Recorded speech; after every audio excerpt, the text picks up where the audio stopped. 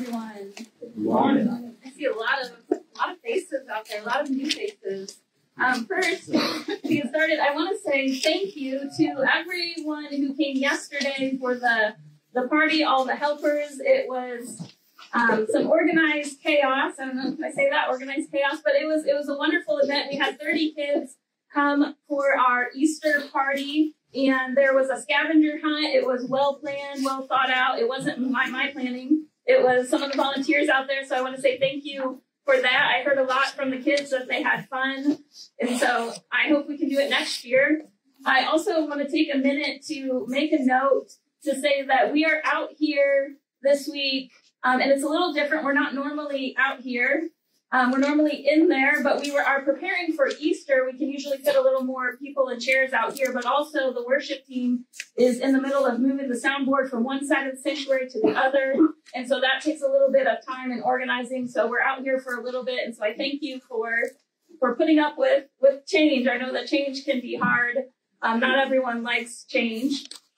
We also, you'll notice out here by the Welcome Center, there's a table, a little table. It has Cheez-Its and some macaroni and cheese on it. That is because for April, we are collecting food pantry items for the Connected Community Schools. Connected Community Schools is a newer program, under maybe a year old, maybe a year and a half. But they partner with all of the schools in the area, around 40 to 60 schools in the area. And one of the school districts that they partner with is the Canastota School District. And so we are going to help them out by collecting, they said macaroni and cheese is always popular cereal, but they have hubs in each of the schools that families can come to and collect food if they need food or snacks, just to help people with food insecurity in our community. We also, there's a lot of announcements today, but we also got 2 more quotes on the parsonage roof. We're working on getting that replaced. I'm still waiting to hear back on one of the estimates, but we got another one back, and there's a board meeting tomorrow where we will go over that, and we'll get back to you how much we are looking to raise for that. But thankfully, we know that amount will be less than $10,000, which is less than what we originally thought. So praise the Lord for that.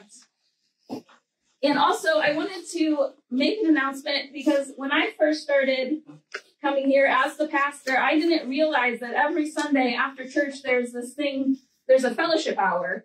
I thought people just kind of lingered around and stayed after church really long, and I didn't know that this was a planned thing. And so I wanted to invite you all to our fellowship hour. There's a fellowship hour after church. We usually have snacks, treats, baked goods back there, and it's meant to be a time where we can get to know each other. I find that on Sunday mornings, I'm often really busy, like going from one thing to the next. People are talking to me, and then I find, like, when I get home, I didn't connect with this person or that person. I hope this person didn't think I was ignoring them when I rushed past them. And so it's nice that we have this fellowship time to really get to know each other, where we can slow down. So I wanted to bring that to your attention, because when I started, I didn't realize it at first.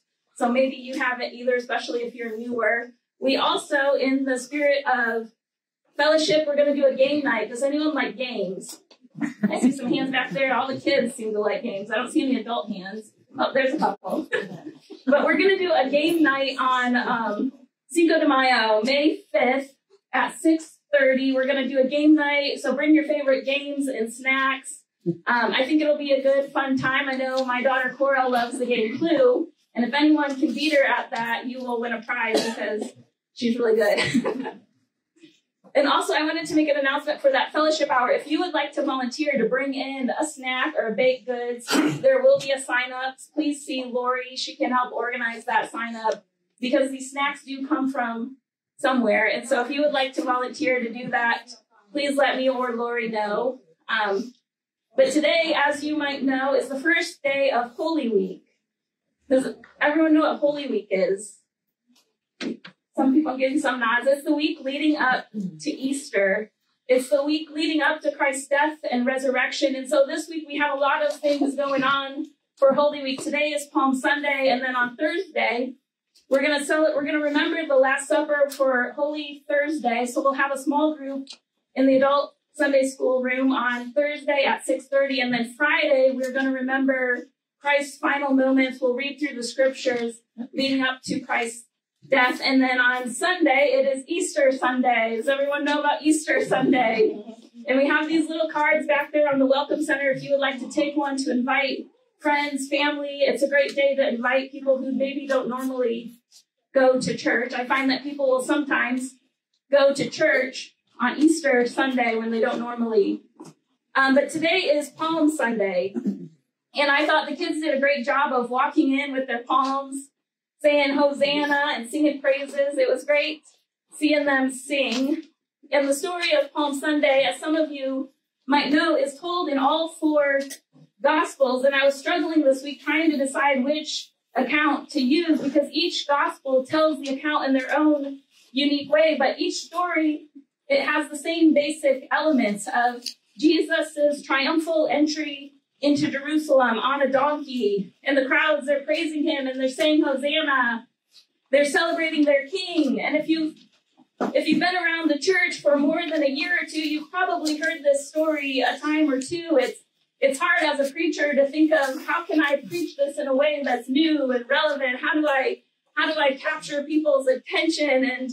And maybe that's not the point. And so I was wrestling this week with which scripture to read from. And if you're following the Bible reading plan, you might know that the Matthew passage is in the reading plan, and you probably read the Matthew passage. And I was listening to a podcast this past week about the Luke passage, and so I'm wrestling with them each, and I decided to stick with John. So we're deviating from the reading plan this week, and part of that is because we've been in John the past few weeks, and so this is just continuing the story. If you were here last week, we read the story about Lazarus, and this week we're just one chapter past that. So it'll be John 12, 9 through 19.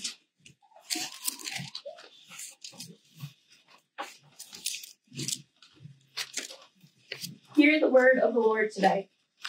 John 12, 9 through 19. Meanwhile, a large crowd of Jews found out that Jesus was there and came, not only because of him, but also to see Lazarus, whom he had raised from the dead. So the chief priests made plans to kill Lazarus as well, for on account of him, many of the Jews were going over to Jesus and believing in him. The next day, a great crowd that had come for the festival heard that Jesus was on his way to Jerusalem. They took palm branches and went out to meet him, shouting, Hosanna! Blessed is he who comes in the name of the Lord. Blessed is the King of Israel. Jesus found a young donkey and sat on it. As it is written, do not be afraid, daughter Zion. See, your king is coming, seated on a donkey's colt. At first, his disciples did not understand all of this. Only after Jesus was glorified did they realize that these things had been written about him and that these things had been done to him. Now the crowd that was with him, when he called Lazarus from the tomb and raised him from the dead, continued to spread the word. Many people, because they had heard that he had performed that sign, went out to meet him. So the Pharisees said to one another, see, this is getting us nowhere. Look at how the whole world has gone after him. This is the word of God for the people of God. Thanks be to God. Thanks be to God. Wouldn't it be great if the whole world was actually going after Jesus? I always find that last sentence kind of funny. They were angry because the whole world was going after Jesus. The Pharisees didn't think that that was a great idea, because for the Pharisees, this was a threat for the whole world to go after Jesus. As I was studying this passage, I couldn't help but notice the politics in it. Did you notice the politics in this passage? The gospel of Jesus is political. I read something this week that said Palm Sunday is the most political Sunday of the year. Have you ever heard that? It kind of makes me a little uncomfortable. You're not supposed to talk about politics. And I noticed this past week on Facebook that there were a lot of political arguments. People were getting heated. They weren't from this congregation, thankfully. I didn't see any of you arguing with other people, but I saw a lot of arguments about politics. And I won't go into the details about those arguments mostly because I kept scrolling by them. But some of these debates, they were getting heated and angry. And And if you've ever been on Facebook for more than 5 minutes, you probably know what I'm talking about. You've probably seen some of these debates. People can get really fired up. And it was no different back in Jesus's day. The politics of the day were getting heated. There were a couple of different groups in Jerusalem that day, and it wasn't Democrats and Republicans. It was the Roman rulers, the religious authorities, and then there were some common people. And the Jewish people, they were headed for Jerusalem for Passover. Passover is where they remember God's deliverance. They remember that God delivered them from slavery in Egypt many, many years before. Many Jewish people still celebrate Passover today. And in those days, the Jewish people were under Roman authority. And so Rome was the world leader of the day. And so every Passover, when the Jewish people would head to Jerusalem, the Roman rulers would also head to Jerusalem. Pilate and his soldiers, they would go there for crowd control. They were worried that things might get out of line. These people are coming to celebrate their liberation from Egypt. What's going to keep them when they all get together from trying to liberate themselves from the Roman oppression? They were worried about an insurrection, and so they were headed there. So Pilate and his army were in Jerusalem that week to keep people in line. And according to historians, they say that there were 2 processions that week. This was something new that I learned this week. There were 2 processions into Jerusalem that week. From the west came Pilate, and he was likely riding a horse or a chariot, and he was surrounded by soldiers, and it was triumphant. There was glory and riches, and the people likely crowded around to see the Roman power in all its glory. It was like a big parade. I know people here love their parades, and so the people went out to see it. And from the other side of the town, from the east, there came Jesus wearing ordinary clothes, riding on a donkey. It was a humble parade for a humble king. The people who crowded around to see him, they were ordinary people. Just like you and me, they heard about his miracles, and so they wanted to see him. They heard how he healed a blind man and how he raised Lazarus from the dead. And so the people, they cried, Hosanna, Hosanna. It's a word of praise, but it's also a cry for help. The word Hosanna literally means save us. Save us. They were crying out, save us now, please save us. They wanted to be saved. They wanted to be saved from Roman oppression. They wanted to be healed from their illnesses.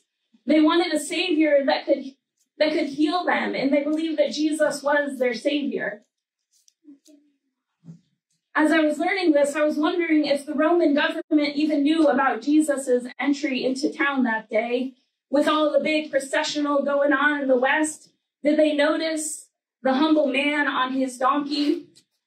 It didn't seem, as I read the Easter story, that they really saw Jesus as a threat. The people who were most threatened by Jesus's entry into the city that day were the Pharisees. They were the religious leaders. They were the ones upset by Jesus's entry into the city, because more and more people were beginning to follow Jesus instead of following their laws, and so they were upset. The story about Lazarus being raised from the dead, it was upsetting people so much that they were going out to kill Lazarus to show that Lazarus was dead. They didn't want people to see Jesus as their king. And so Palm Sunday is political because it challenges the world's understanding of who is in charge, who is in power, who is the ruler here, who is the king. The Roman government had their own understanding about power and peace. They had what was called the Pax Romana. I know I've talked about this before, but the Pax Romana is Roman peace. It was peace by force and might. It was peace where if you got out of line, they would put you back in line. That was the kind of peace that they believed in, peace that was enforced. And the religious leaders, they had worked out a deal with the Roman Empire that they could practice their religion. They would follow the law, and as long as they stayed in line with the Pax Romana, they were okay. They weren't, as long as they didn't get out of line. But Jesus came, and he was bringing things a little out of line. He challenged both of these worldviews. He said that peace was through him and through only him. It was a political statement in that day to say that Jesus was king. Because if you say that Jesus is king, then you're saying the The Roman government isn't the ruler. Jesus is the ruler. To say that Jesus is king is to say that all earthly powers are not king. To say Jesus will save you means we're saying it's not the world's way that saves us. But I wonder if the Romans even noticed at first. I'm sure they thought it was foolishness. Paul says the way of the cross is foolishness to the world. What kind of king rides in on a donkey? But the Pharisees took offense. People were following Jesus, saying that he was the king. They didn't want Jesus to get in the way of the deal that they had made. Jesus upset the status quo of the day. Jesus was ushering in a new kind of kingdom, a new kind of way of living in the world, one that watched out for the underdog, one that saw people on the margins. Because when you enforce peace, you're not keeping an eye on those on the outskirts. And so Jesus, he saw the people on the outside. He saw the lame and the blind and the poor, and he brought them into his circle. This wasn't the guy that they wanted to be their king. They didn't want a king who saw people on the outside. They wanted someone stronger, someone mightier, someone who would ride in like a mighty warrior with chariots. They expected a political ruler who would rise up and overthrow the government, likely in violent ways. They wanted immediate freedom and immediate results. Instead, here's a man riding in on a donkey. Palm Sunday is political because it leads us to rethink who is in charge. Is it our political leaders who are in charge? No, it's Jesus who is in charge. Palm Sunday is political because it reminds us that all power and authority doesn't always look like what we expect it to. It doesn't always look like we want it to. Palm Sunday reminds us that the government doesn't save us. It reminds us that our laws, our religious laws, don't save us. It's Jesus who saves us. And Jesus doesn't always look or act like we want him to or expect him to. Jesus' triumphal entry into Jerusalem is different from what they expected. And if you're reading the devotional that was passed out earlier in the season, there's this quote. The author, he points out that this triumphant king does not take lives. Instead, he lays down his life in order to give life. In him is the true triumph over death. He reversed the curse of death, accomplishing what no one else could do. On Palm Sunday, Jesus is illustrating that the kingdom of God doesn't look like the kingdoms of this earth.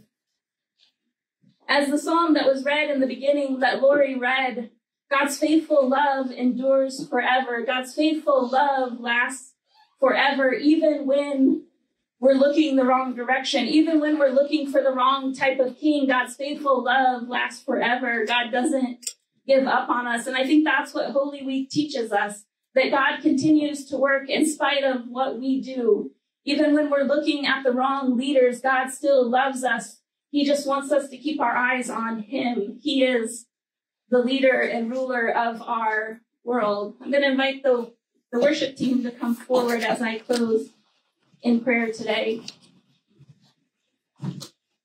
Lord, you are the beginning and end. You are the Alpha and Omega. You are the way, the truth, and the life. You are the one who gives us salvation. You are the only one who saves us. We so often look to political leaders, to political rulers. We look to the wrong things, Lord, but only you can save us. Only you know the way, the truth, and the life, Lord. I pray today that you will lead us in your ways, Lord, that you will teach us your ways so that we can be more like you, so that we can know what to expect, so that we're not like the religious rulers of those days who are looking to the wrong things, Lord. I pray that you will speak to us today, Lord, and we thank you and we lift your name up, Lord, and we give this all to you in Jesus' name. Amen. Amen.